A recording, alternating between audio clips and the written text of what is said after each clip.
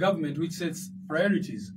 You know, if you look at, just look at last week, on one hand you have some people somewhere spending billions of shillings on a party somewhere, and then the citizens are complaining of potholes, and General Museveni comes and says, we've given in 6 billion shillings only to fix the roads in Kampala. So it's about priorities. You know, you have all these ministers moving around in convoys and whatever. We've been talking about reducing public expenditure. If you reduce public expenditure, the problems we're talking about in healthcare, in education, in infrastructure can be solved. So as NUP, if you look at our manifesto and our plan, we think that this city should be decongested, first of all, by, you know, improving infrastructure, expanding the city so that, you know, you can have, you don't have to have a concentration of people in the CBD, in the central business district.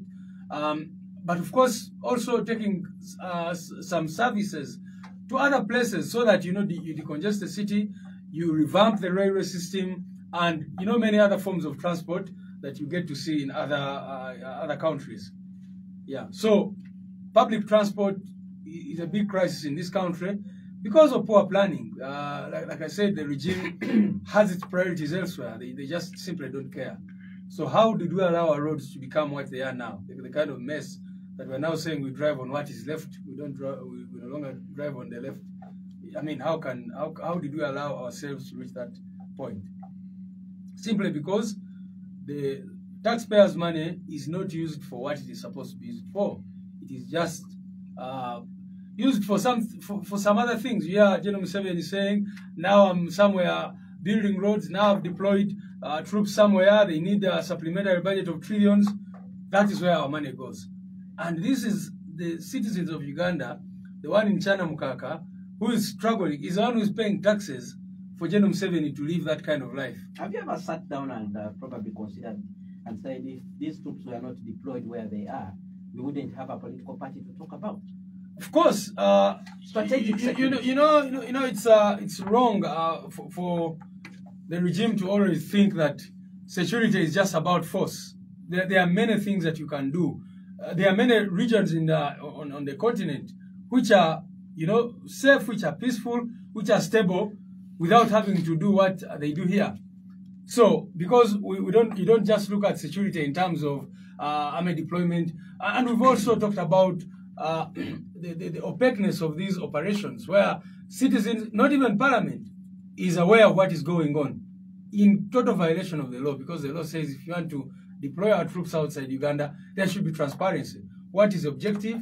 How many months are you going to be there, or years, or whatever, basically the time frame? What is the strategic, geopolitical objective, and those other factors. So if the regime looks at everything in terms of let's deploy, you know, sometimes these missions and operations, just like here in Kampala, that whenever there are protests, whenever regime officials or security operatives look at this as a way of getting some money from the regime. And that is how, unfortunately, everything has been looked at in this country.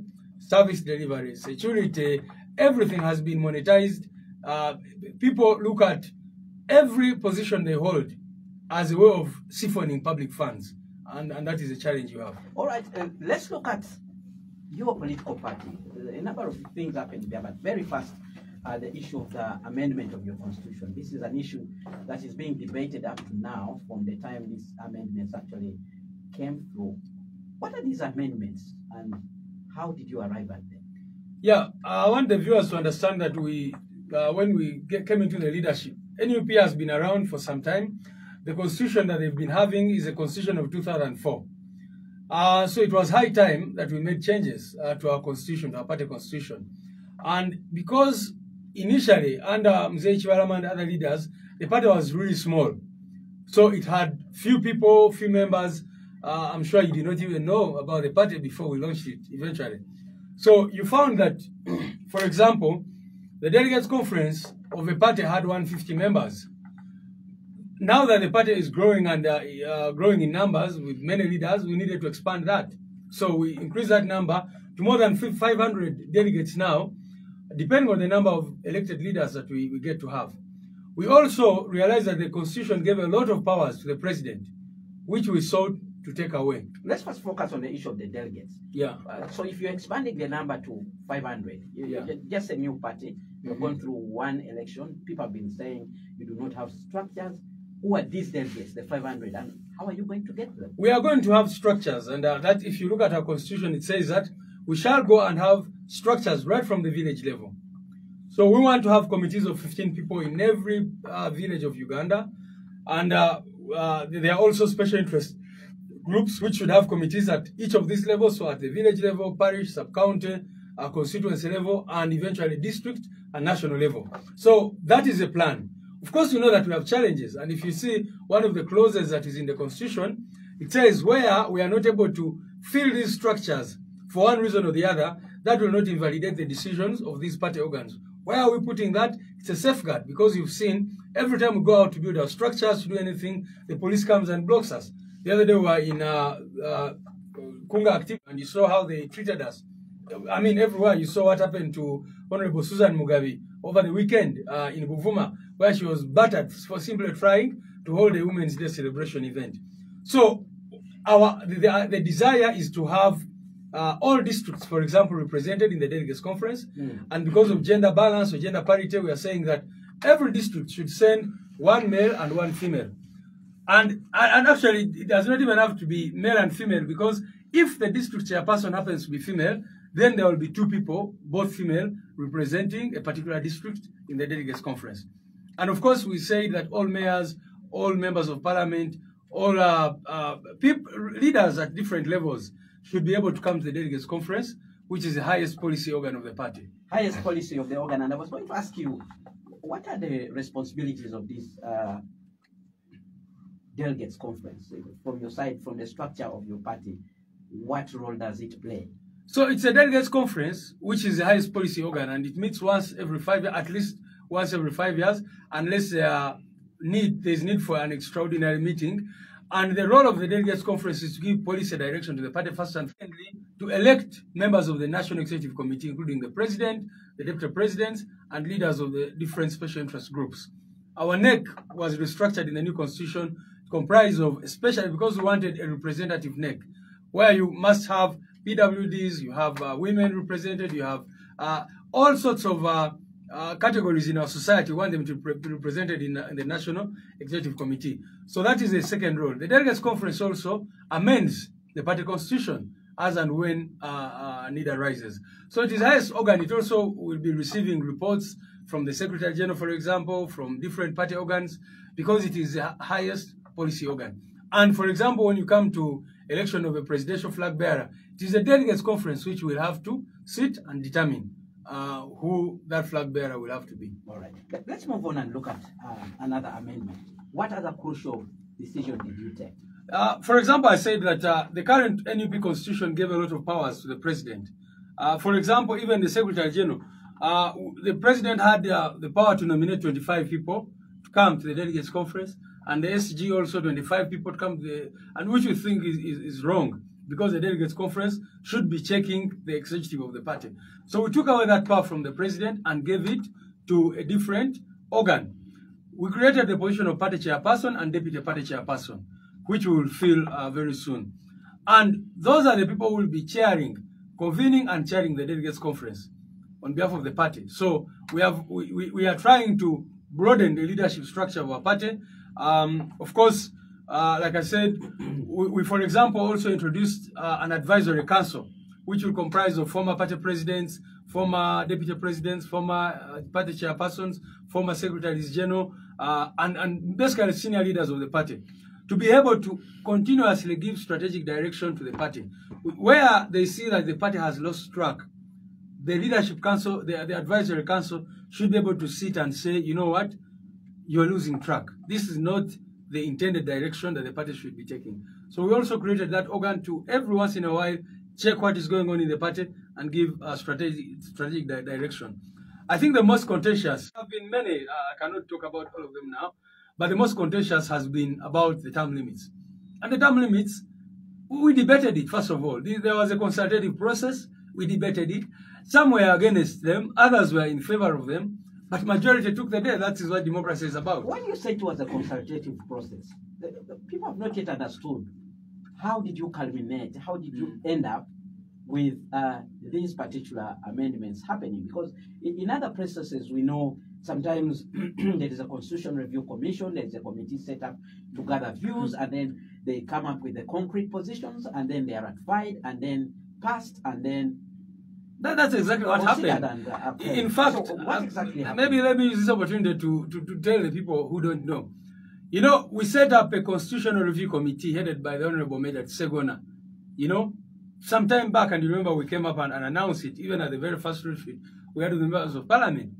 And of course, given the political environment that we have in this country, you don't expect them to be able, for example, to hold a rally in Chenjojo or in Masindi and be allowed to hold that rally and consult. So they used what you would call a rubber dub style to consult different leaders and different stakeholders within our party about the proposals. And the consultative process was long.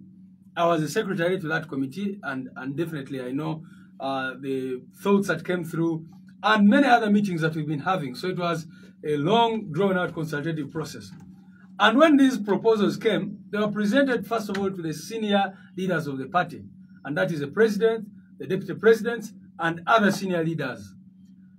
They debated them, removed some things, added some things, and that kind of thing. And these proposals were then taken to the National Executive Committee of the party, which also debated them. So I don't understand when someone tries to create an impression that there was no consultative process.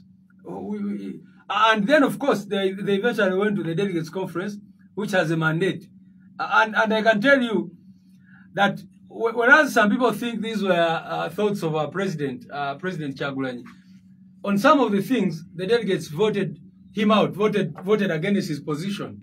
You know, I remember some of the contentious matters where he thought we should take this position, and the delegates actually voted to say, let's take the other position. Why? Because in NUP we believe in servant leadership, and we don't believe where General Museveni summons NRM and whatever his position becomes law.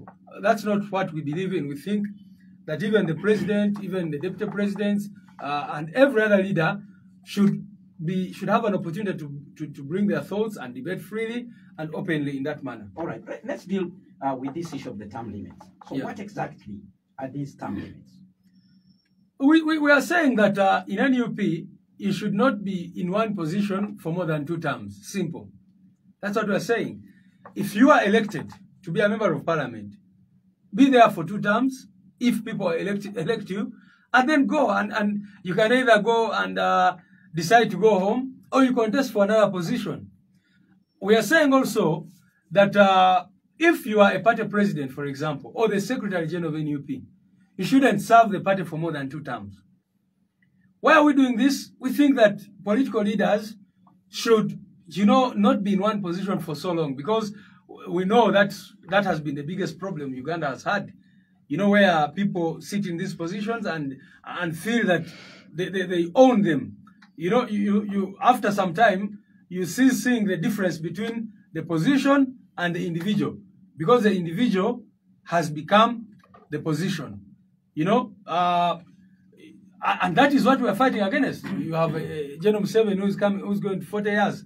Now, really ridiculously trying to impose his son on the nation now. So, that is what happens. If General Museveni... The president has been very clear in an interview he did with some media houses that he has not pushed his son into politics. But what are you talking about? Are you a Ugandan? You're a Ugandan. I am a Ugandan. You know that if you decided, even you as a media person, you just go and try to hold a rally in Cavalry and see what will happen to you. And see if you'll come back with yourself intact, with your eyes intact or legs intact. So you're trying to do something different from what the NRM has done. And then what would you tell people who think that this is a populist move? You're simply trying to appear different, and if you're not very careful, this is going to cause your political party problems. It is not populist. We have interrogated the problem of Uganda. If you have been a member of parliament for Kasambia or for Kitagwenda or Kapelebiongo, wherever, if you have not done what you're supposed to do in 10 years, then there's a problem. We believe that in 10 years, you should have been able to fulfill your agenda. And we are saying that these limits will start operating in the next elective term, because we cannot the law does not act retrospectively. So we say that if you are in a position, you should serve your people knowing that you have up to 10 years to serve, and then you can go on, and if people think that you're a very good leader and you've been a member of parliament, they can elect you to become a mayor or to become a district chairperson. But also we think that, you know, politics should not be some form of employment. Politics is service. It is a mission. It is what you do in those positions.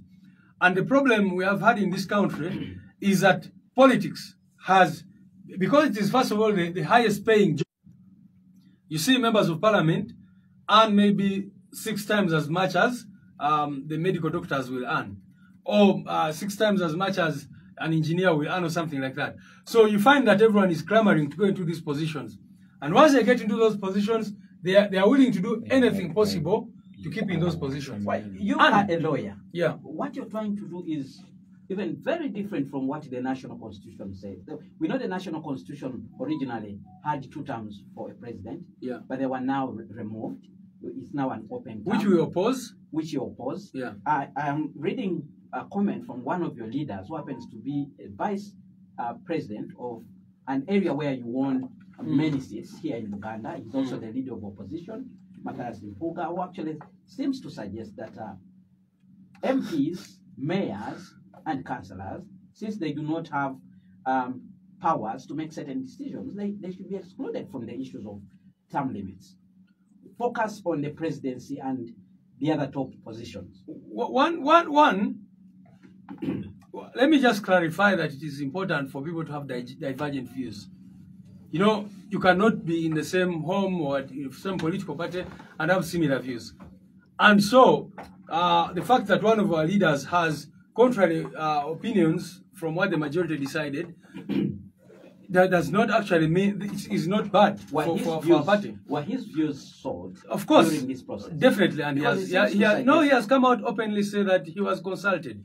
And so I don't want you to drive a narrative that he was not consulted. I'm not driving a narrative. I want you to clear this. Yeah, I'm trying to say that it's in the public domain. When at least I watched him, and he was courteous to say, I was consulted on this matter, and this was my position. I will also tell you that, like I said, our president lost out on some debates in the delegates conference because we had a very, very intense debate on these matters. The people are saying that this is populist should look at Kenya.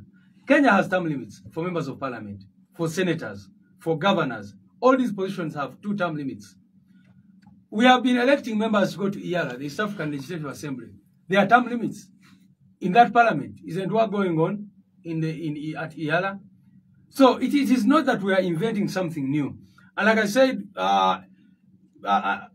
let's give it time. Let's look at it. But my firm view is that it is the best thing we can do for our party.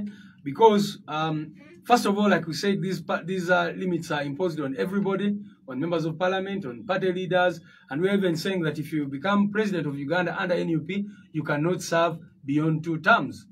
We have made it clear. All we have said is that if you're a flag bearer and you don't make it, then that does not apply to you. You can contest as many times if you lose, but or if you're not declared, let me not say if you lose, because in this country, we know that there are many times when we win elections and the regime will declare someone else. All right. Now, a constitution is supposed to be flexible. So you have now decided to introduce term limits. Are there avenues where maybe the delegates conference can take a decision in future and say, this particular clause is not popular, so let's amend it? Well, we have entrenched it, but not completely. When you entrench provisions, you make them very difficult to amend. Initially, the proposal was that they should be completely not amenable for amendment. However, at the delegates conference, it was decided that let's make the process extremely difficult. For example, we said that you need to get at least 50% of all district executives to give you a resolution in favor of amending this provision. And then from there, you have to come to the delegates conference and get over 80% of the support of the delegates. Yes. Why are we doing that? We know the problems of Uganda. Tomorrow, someone will be in charge of this party, whether we are still around or not, and then decide to bribe people like Museveni has been doing so that they amend this. So we are saying, if you want to amend this provision, it should be very difficult to amend. And there must be clear reasons, and it should be subject to public debate. national debate, and there must be convincing reasons why you want to do that. All for right. now, we think that term limits are good for a country. And like I said, as a lawyer, you're saying that the country has no term limits and we're introducing them. We are talking about the NUP constitution. We're not talking about the national constitution or any other. Well, somebody might go and challenge you. No, the party constitution, it's like if you have an association, organization, it's your own constitution. And there's no contradiction between our constitution, the constitution of our party. There's supreme law in this country. Yes, and that's what I'm saying. And as a lawyer, I can tell you that there is no, for example, if you amended something relating to how, to the qualifications of a member of parliament under your act, under your constitution, that might be in contravention of the national constitution if it relates to the processes of the electoral commission. But as long as what we have amended relates to internal party processes, there is no contradiction in the constitution. All right, Spectrum on Radio 1 FM 90. We need to go for a break now. When we return, we'll continue looking. 2026 is coming. Mr. David Louis Rubongoya here is already hinting on some people having taken the lead in canvassing for support for 2026. Not taken the lead. What they have is not the taken the lead. They are doing criminal activities. Doing to prepare for that particular election? But there are also squabbles. We keep on hearing people apparently fighting within the party. What mechanisms are in place to actually contain these situations? Stay tuned to Radio 1 FM 90. We continue after this break.